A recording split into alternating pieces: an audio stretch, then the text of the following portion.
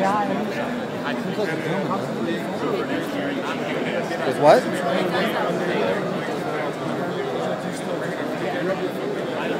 A replicator 1 and a replicator 2, and then I have various other things that have been...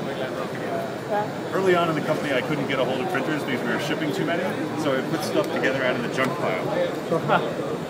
Excuse me. We talked to a couple hundred people already, so it makes this show exciting. Yeah. Were you here last year? I like the new color. Yeah, I couldn't come here last year. Last year he came with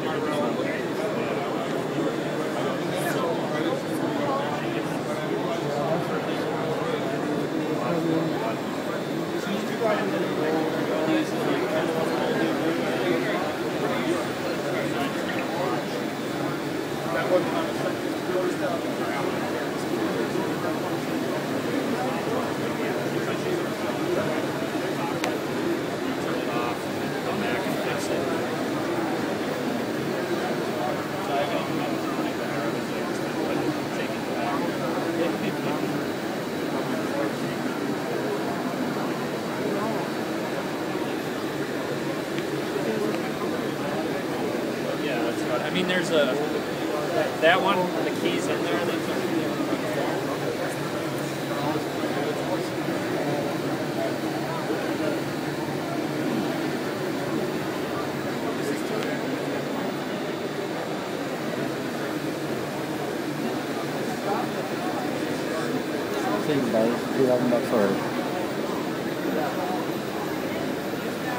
And they're just going to get crazier and cheaper.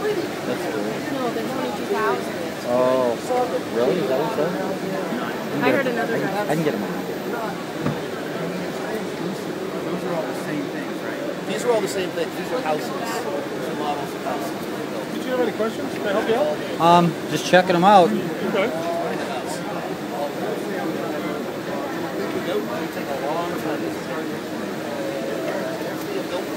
These are building houses. Oh, okay. Yeah. Yeah, I know it's not clear by looking at it. It looks like a whole bunch of... Do you have a finished one? Waffle fries. I don't have any of the houses here yet, so I think that's probably why we're making them, to show them off. How big are, or how tall are they? They'll be in several pieces, so they'll end up being about that tall. And basically they're designed off of old Sears and Roebuck designs. Okay. The kit houses that they used to sell in the early 1900s, you could buy out of the catalog. One of our designers is also an architect. He took the old plans for those, put it into SketchUp, and actually raised out all the different pieces and got them ready to print. Wow. Yeah. Yeah, so everything you see here was actually done on these machines, including these reproductions from the British Museum. Those were done in pieces. This was 16 different pieces that were pieced together and then combined. Wow. Yeah. And that's that same PLA plastic.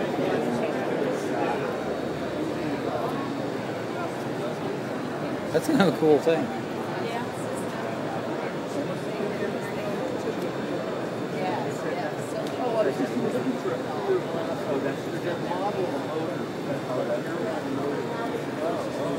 How you doing? Good. It's pretty amazing. If you guys have any questions, please let me know. All right. Right. Cool. Right. They did all those. And I'm a fan of the color. Yeah, I like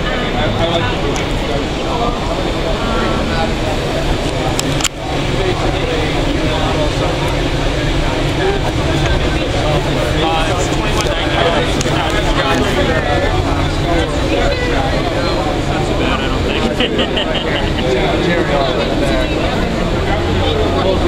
Yeah. This one's just PLA, just like the biodegradable plastic, and it doesn't use as much heat like the build platform is to heat it. No, it's plastic. It's like on that spool right there. So, Save money on Lego. and then there's also we have a new machine coming out.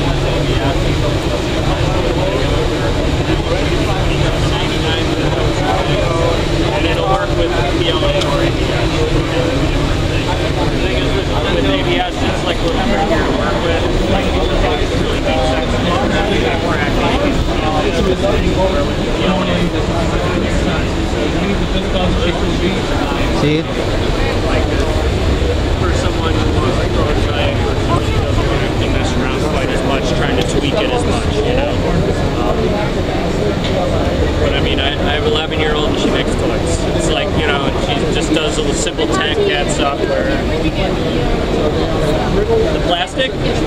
We sell it. It's $48 per kilogram, and with that you can make like 300 chess pieces.